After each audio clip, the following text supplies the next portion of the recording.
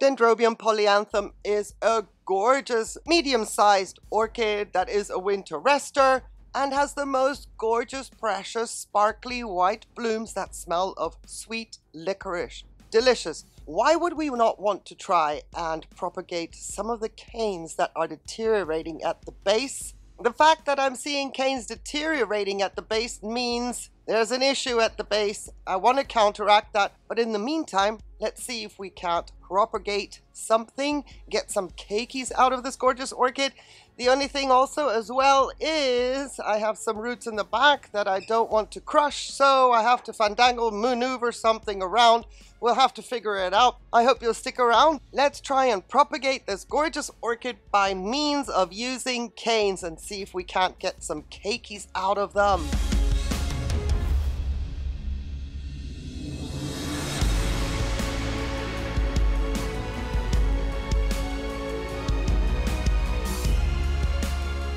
So my polyanthum is a winter rester. I do give it some water during the winter months.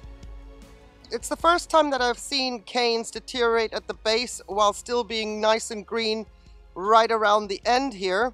This is a normal deteriorating cane. It starts at the end to get all desiccated and it works its way up. That is normal. This in here, you can see that right there? That is not a normal deterioration of a cane. But I have enough cane left. I hope that we have some substance in there that we can propagate. And I have another one right here as well. They seem to be coming out of the same area. So eventually, not now, but eventually what I want to do is get rid of the moss around the base. Now this could have happened because of heavy-handed watering, which I didn't think was heavy-handed at the time, but clearly something's not quite right down here. That could be because the moss was around there too long and the days, including the nights, were too cold. So my dry climate didn't really help in drying things out and I misjudged the watering. Now the orchid is strong enough. It's not like she's going to deteriorate because two canes are going bad at the center, but it is certainly an interesting observation that I would like to, have a little bit of a reminder of coming the next winter months. Just not to be so eager to keep it watered, providing water. That my resting dendrobiums never ever go without water during the winter. This one being medium sized, maybe I was a little bit too generous this winter, so I'm not concerned, but teachable moment, huh? We can at least work with what we've got and see if we can't propagate using the canes. So anyway, let's do that. And also, if I can, tidy up the orchid. I mean, it is so tempting to go in and remove the yellowing canes here. This is a normal decline right here. And here is one that is completely gone right in here. So I could cut this one out, because I hope you can see this. There's a lot going on in this orchid, which is good. So this is a normal declined cane. Let me cut that one out. That can go. The ones that are only just yellow, I don't want to remove those because the orchid is absorbing that energy. But the ones that are completely desiccated, like this one here, let me get it and I'll show you. That can go. It's done its job and we can thank it for its service. So there's like 2 or 3 of them in there, you see? Completely spent. It's been around for quite some time. So let me get the other one out. Not this one. We'll get that just now. There was another desiccated one. Here's a desiccated one just at the tip. But the rest of it is green, so I'm not removing that. Was that the only one? I thought I saw another one. Or am I being deceived? There it goes. There it is. There we go. Perfect. For any dendrobium that is a winter rester, I highly recommend that you completely wait until everything is dried out, until it really looks desiccated. There's nothing left. The orchid is clearly still using it. So we're going to get our propagating canes out.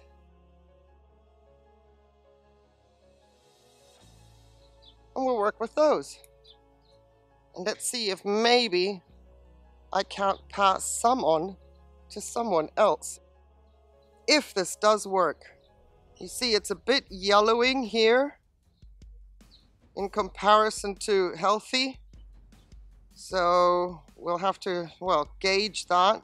But there's green over here. And this one looks pretty good. So let's go to the staging area and have a look-see.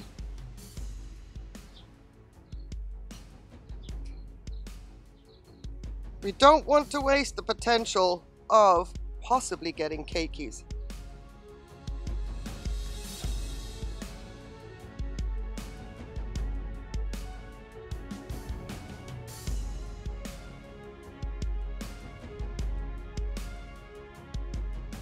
While I was fussing around a little bit with the moss, I just want to show you that it is a happy Keiki producer. You can see this Keiki right here. Look at the base. It's got roots, but look at the base. It's all desiccated. Now that is surprising. I'm not concerned for the orchid. I just wanted to show you what's going on back here. And I haven't made up my mind whether I should cut this off and try to propagate it or just leave it and observe it. Decisions. This orchid came to me in relatively good shape. I bought it on eBay. The canes aren't as strong as you would think. They are more soft. They're softer than nobile. They have a succulent feel to them. So I'm just kind of wondering if this whole bit back here is having issues suddenly out of nowhere. To my eye anyway, out of nowhere.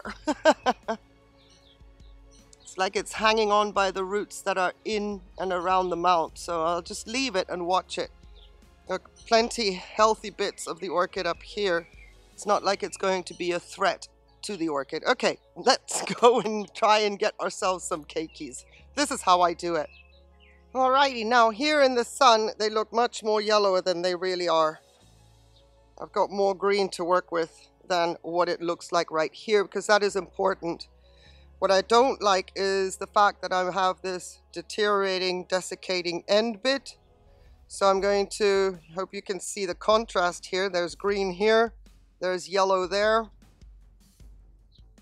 You can see that, I hope. So I'm going to take it down to the part where the green meets the yellow. Don't want to cut away too much because I want to leave myself still enough to work with. If the ends deteriorate down, they can always desiccate even more, but just above a node. So hopefully the node will stop the further decline of this tissue, because this is the storage organ that the Keikis should be able to use until they're mature enough to grow roots and be taken off. Just using a little bit of cinnamon to dry out the wound. And then the other end, because it's already dried out, all of that, there is no yellowing here whatsoever. I'm not going to cut into the tissue. I'm just going to cut off the dried bits so that it can fit into my little container of a little bit of sphagnum moss. Right now I don't want the cinnamon to be touching that moss. And then we'll cover it up with some cling film to keep the humidity high. So this looks very yellow on camera. It's not that bad. It looks much more greener down there. I don't see that this will desiccate, and if it does, oh well, so be it. Not much to do here. Just trim that for the sake of aesthetics. My sphagnum moss is only lightly wet, and it shouldn't really need to be wet again while this is going on, especially if I cover things up. Just make sure my cut end is not touching anything wet, or we can just leave one on top of the other. And here we have another example. All these nodes, let's hope. We've got the desiccating dry bit here, and it looks like it's continuing Yeah, we've got green there. We have a node here. We're going to cut up above the node that looks the healthiest, next to the yellow, where it's clearly going to dry out.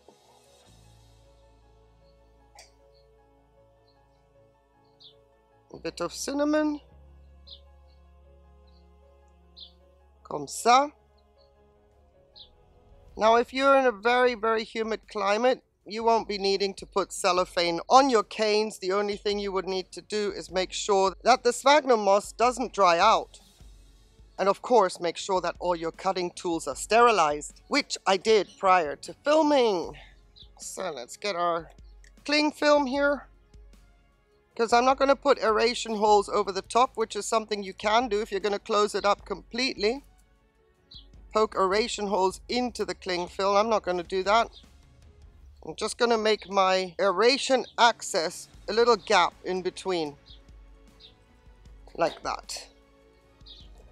So what you want to do after all that is put them into good light, not direct sun, but the brightest shade that you can provide with great ventilation. And then hopefully some of the nodes will activate and swell. And hopefully then we can get ourselves some dendrobium, polyanthum, keikis to give away to anybody that is here in Europe. Fingers crossed that this works. This is how I did it in the past. I had a dendrobium tangerinum and I propagated her. And unfortunately, before I could harvest the keikis that formed out of those canes, a puppy thought, this is a great chew toy. And that was it for my dendrobium tangerinum keikis.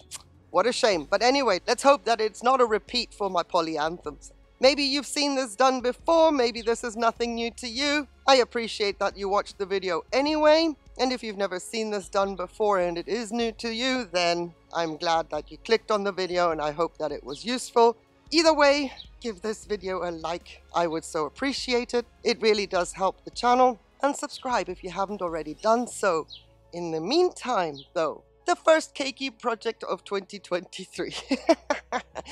Have yourself a beautiful day on that one condition, though, please, that you stay safe. Take care. Bye.